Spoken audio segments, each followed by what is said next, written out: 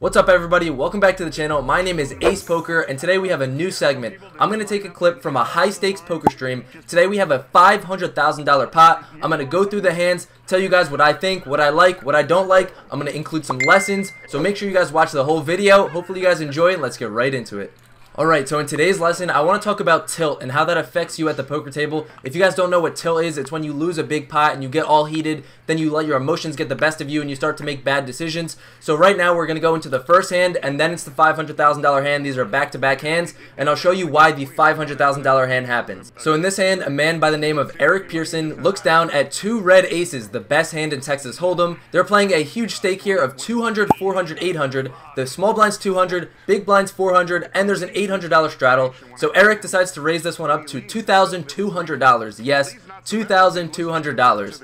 Alan Keating, a crazy individual, likes to get in the mix, decides to make the call with 7-8 offsuit. Obviously, that's not advised. He thinks otherwise. He's got a lot of money. He can do what he wants.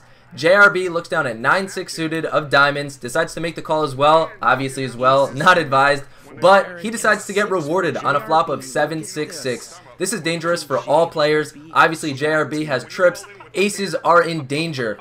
JRB decides to just come right out and bet $5,000. I kind of like this play. It looks a little weird. Usually you decide to check to the pre-flop aggressor, but he decides to go right out, and Eric decides to raise his pocket aces to $15,000. Now JRB has an interesting decision. There's no flush draw out there. It looks like Alan Keating has an overpair, so he decides to just call $10,000 extra, bringing the pot now to $37,000. Let's see what the turn will bring and see if it'll bring any help to Alan Keating. Now the turn comes a jack, and JRB decides to check. This is a super weird line to lead out on the flop and then check. Seems like he was maybe trying to see what Eric had, but Eric raised it up, and now when JRB calls, Eric is super suspicious, doesn't really know what he has, so he decides to check this turn back. I actually like the check back on the turn, because what is your opponent really going to have here that he's leading out and then calling? Seems to me like he'll have a lot of straight draws like 4, 5, 8, 9. So you might want to bet this turn, but you do have to be wary of the 6. These players are playing very, very crazy. Money doesn't mean as much to these players as it does to the regular individual like you and I,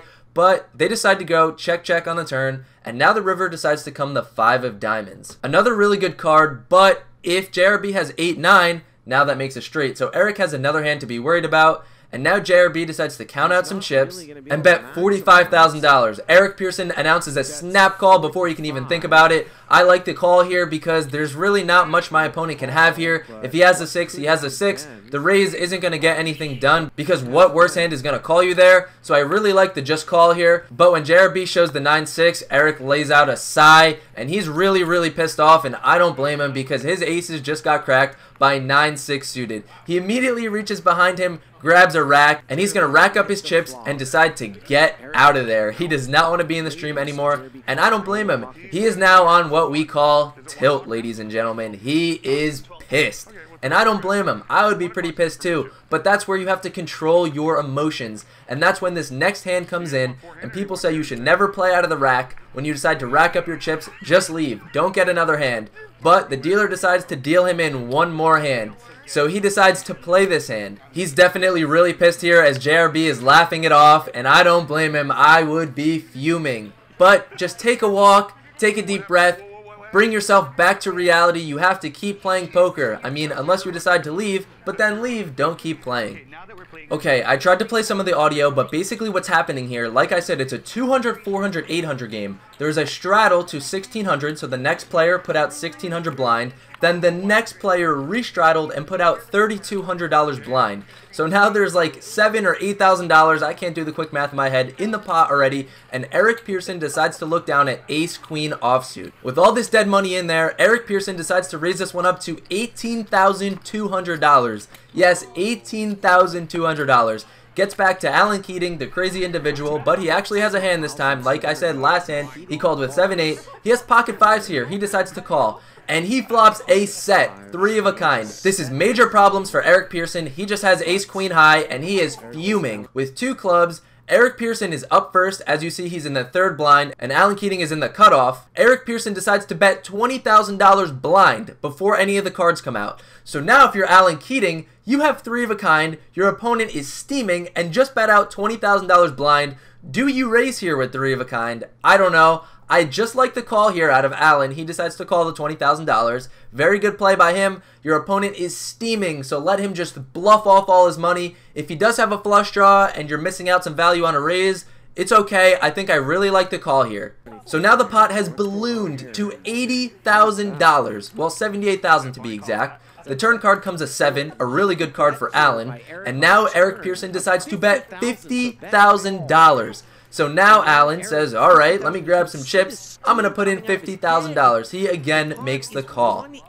Now the river comes a 7. So Alan knows he has the best hand. Eric Persson thinks, Alan is probably thinking, please go all in. Please, Mr. Fuming, please go all in. Eric decides, he thinks, what should I do? Alan's a crazy individual. Does he have anything here? Eric Persson is looking down. He's looking down. I don't know what's going through his head, but he's thinking, and he's thinking for a long time. And he decides to put his rack in the middle. He goes all in for $150,000. Keating snap calls him, says thanks for your money. He wins $250,000 in a $478,000 pot. And just like that, ladies and gentlemen, one hand where you tilt and lose can lead to you losing so much money. Obviously, for the regular individual, you and I, it's not going to be $250,000. But, you know, this is a great example. And like you see here, he just gets up, walks away. I don't blame him, but he should have did that last hand. He could have saved himself $250,000. Kudos to Alan for playing this hand very well, letting his opponent bluff it off. But this is the lesson I wanted to bring out. Do not let tilt control your life. Don't let it control you. Even outside of poker, if you're really pissed off, just calm down. Think before you make a lot of actions, and like you see here, this is a picture-perfect example. Tilt can ruin your career. It can ruin your poker game. This was crazy. Thank you guys for watching. Let me know if you guys want me to make some more of these kind of videos. I really enjoyed making this. Let me know what you guys think down below, and just, wow, leave a like for the craziness.